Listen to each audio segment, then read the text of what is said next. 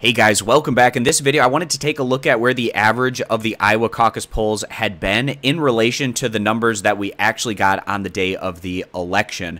Now, you can see at the bottom of the screen, these are the average of the Iowa caucus polls that we're getting from 538, and then the numbers that we have here at the top of the screen are from the first alignment, and the reason why this is the best alignment to compare to the polls is because the pollsters, when they ask these individuals the question, who is your top choice, who are you going to support in the Iowa caucus, that best coincides to the first alignment when these individuals showed up at their caucus site and put their support behind their first choice. This is the best comparison that we can do for the purposes of this video. So we'll see who outperformed, who underperformed, and in general, it's actually almost universally the case where you're going to get more of a percentage to the outperform than underperform as a whole. And the reason why this happens is because a number of these polls give the option of not being sure who you're going to vote for, but then these individuals make up their mind and then cast their ballot for their top option on the day of the election. So just that contrast there, it tends to be a situation where you have a bit more to the outperform side, but then that also throws in a dynamic where if you're underperforming the polls, it's even worse than it might seem at the surface level. So we're going to start off here with Bernie Sanders, who is leading in the Iowa polls at 22.2 percentage points, and then on the day of the election, he picked up 24.75%, so he outperformed by about 2.5 percentage points, doing pretty well there on the first alignment. Then we can see Joe Biden, he was actually second in the polls at 20.7 percentage points. And we'll see if this tends to be the case or not for Joe Biden as we work our way through primary season. If the pollsters are oversampling his particular voters, that was definitely the case in this instance. He did the worst in this contrast here where he was at, again, 20.7%. He ended up only picking up 14.95 percentage points. So he was really a clear second place in the polls, but then he ended up getting a clear fourth place in the actual result, doing about 5.8 percentage points worse than where the polls had been for Joe Biden. And if this is something that continues going forward for Joe, where he's underperforming where the polls had him at, that puts him into a situation where maybe the fact that over this entire past year, the fact that he was the clear front runner in terms of the overall polling averages might not be as much the case as what it would appear based on that polling data. So then the next option here was Pete Buttigieg. His average was at 15.7 percentage points, and he outperformed more than any other candidate, where he ended up picking up 21.29 percentage points. So he did about 5.6 percentage points better than where his average had been at. That was the biggest difference. And then also, in terms of doing well in a caucus, it's all about having extremely committed supporters, because it's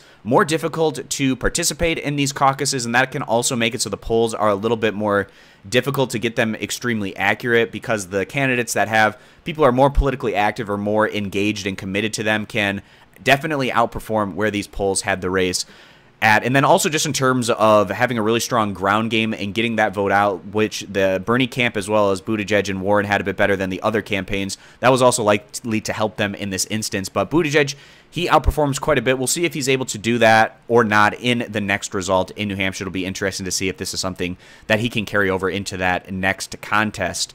And then we had Elizabeth Warren. Her average was at 14.5 percentage points. She ended up picking up 18.4%, and she actually did quite a bit better than I was expecting, able to even pass Joe Biden, again, who was second in the overall of the Iowa polls, in contrast to what we actually had on Election Day, which was quite a different story. She was about 3.9 percentage points better than where her polling average had been. It's really an unfortunate situation, particularly for somebody like Elizabeth Warren, who put a lot of effort in to Iowa, and almost none of the stories have been about her. It's been all about Bernie and Pete competing at the top for the delegate lead, and then it's also been about how poorly Joe Biden did. So you have this whole media narrative that's talking all about the successes of Sanders and Buttigieg, the failures of Biden, whereas Warren actually did pretty well for herself here, but not quite well enough to kind of push herself into that upper tier, getting into that top tier conversation. So then we had Amy Klobuchar. She was rising in the Iowa polls leading into it. She was able to get up to about 10.1 percentage points,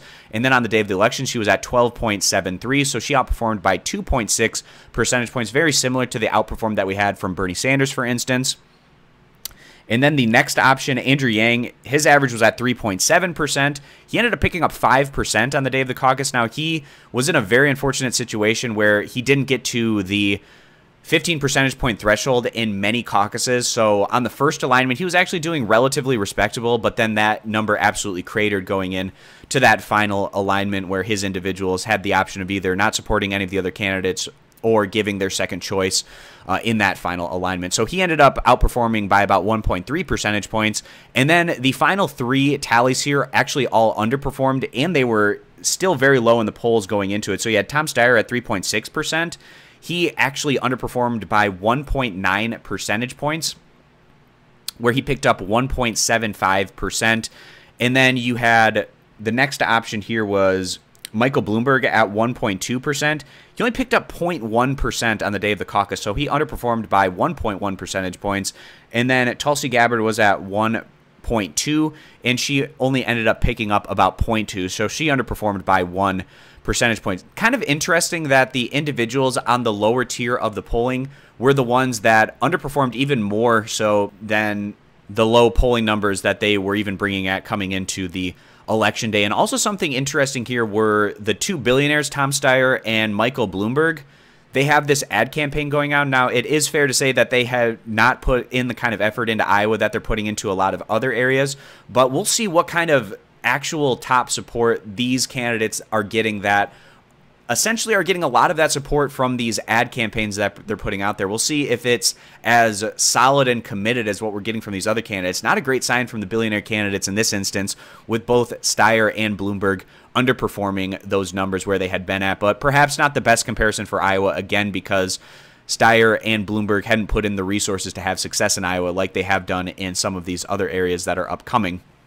So that's the story that we have here coming out of Iowa, in contrasting the poll numbers to what actually happened, where you had many of the individuals outperforming, like a Mayor Pete, an Elizabeth Warren, a Klobuchar, a Sanders, whereas Joe Biden significantly underperforms where his polling numbers had been at. And I don't think that's a great sign for Joe Biden going forward. It could certainly be a situation where the way these polls are taken might be more favoring his types of voters as opposed to some of these other candidates.